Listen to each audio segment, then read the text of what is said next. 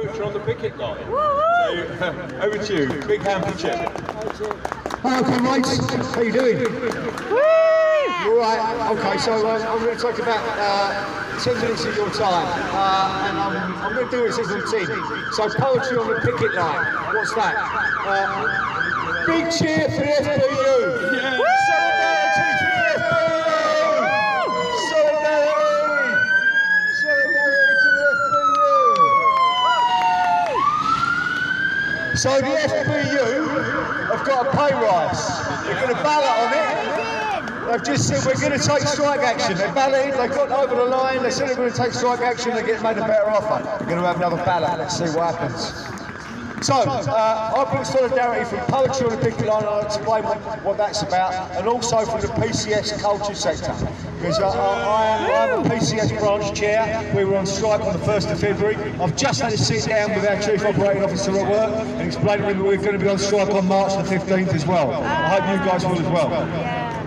So poetry on the picket line and the PCS culture sector, they started off together almost, because there was a strike 7 years ago at the National Gallery. 111 days of strike action, and people were asked to go out and make a few positive, supportive comments about all that sort of stuff. But 111 days of that gets quite tedious. So those of us who put pen to paper decided we might write some rhymes and talk some poetry on the picket line instead, and that became a bit of a thing. So the junior doctors and the strikers at Picture House, and then onwards and upwards. I was reminded on a Facebook stream this morning that it was 7 years ago that we were at the Royal London Hospital out in support of the junior doctors dispute. So we've been going ever since. Now what we do is we go out and we read poetry on picket lines, and that's slightly unusual. So as people are doing now, they take a film of it, they tweet it, they put it on Facebook. If it's not been on social media, it hasn't happened. That's it. And then we retweet it or repost it, and we'll tag people in poetry and rock and roll people that we know, and that helps to spread the word and get the voice of the picket line into poetry and the voice of poetry onto the picket line. Can't be a bad thing, can it? No. Brilliant. What we also do is we will tag your strike fund in our posts and then hope people retweet it. But more practically than that, we sell t-shirts, here's a t-shirt, and we sell books, and we do support gigs, all that sort of stuff, and we raise money. So, practically, here's a score, 20 quid, from Poetry on the Picket Line into your strike fund today. How's that? Thank you. So, 3 poems, not long ones, not long ones. This first one was the poem that we wrote for the National Gallery dispute, and it is the title poem of my first collection. See, I'm not daft, am I? If you do want to get that, and there's a singer-songwriter activist called Joe Solo. If you look at his Bandcamp page and look at the Poetry on a Picket Line bundle, you'll get the Poetry on a Picket Line anthology and my collection at a price, and all that money will go to strike funds. Is that fair enough? Making nothing for me. So, this is a poem at the time was about the current government, and it applies to the one now as well, and it's called a class act, because that's what they are, aren't they? A class act. It's the thin veneer that's so insulting, as if we should be grateful that they feel the need to lie at all. Decisions have been taken. Still they are consulting their key stakeholders, the ones that fall between the quite unloved, unlucky, and the unfortunate but undeserving poor. They'll play no real part in the big debate. Why do the haves need so much more to motivate them, whilst the have-nots apparently need so much less? How did we get ourselves into this sorry state? And can we trust the ones who promised to extract us from this mess? There seems to me to be one fundamental fatal flaw, a massive fault line in their master plan. They want it both ways. Want to get well in the good times and the bad. They want you with your head down, working for the man.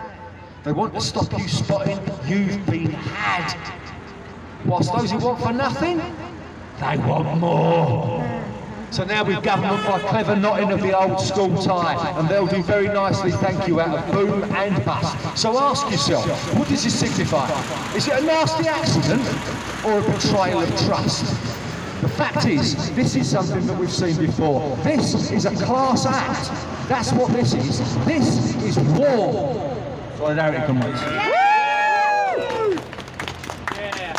So an even shorter one that I wrote fairly recently after some negotiating with management. They closed our London office, and after much negotiation we were allowed to keep our London weighted provided we came into Canary Wharf and land at a desk there, all that sort of stuff. And it was a bit fraud. So I wrote this poem. It contains some Cockney rhyming slang. Are you alright with Cockney rhyming slang?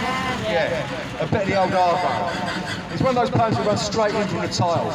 And it's called It's One Thing to have someone piss on your boots and tell you that it's raining. It's quite another thing to have someone wet up your daisies, look you in the eye and tell you that it's a beautiful day.